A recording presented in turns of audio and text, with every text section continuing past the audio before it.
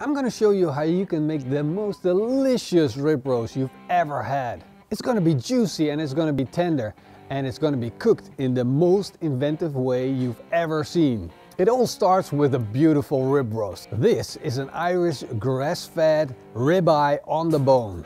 And the first step is to clean it off. I want to get rid of some of the fat, but most importantly, the silver skin that lays on top of this meat. That's going to make it tough and prevent the flavors from going into the meat.